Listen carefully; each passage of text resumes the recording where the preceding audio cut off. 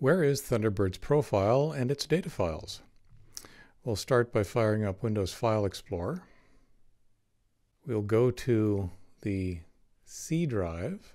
We're going to navigate to Users, then your login directory associated with your login name.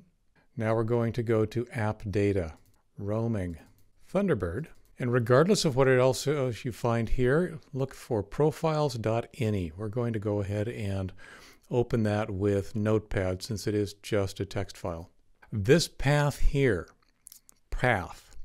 is the location of the directory that actually has your data files in it.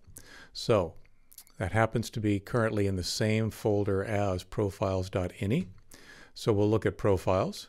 We'll go to this oddly named folder, and there are all the Thunderbird files and folders. This is the folder that you want to back up prior to doing anything important, or if you just want to back up your mail.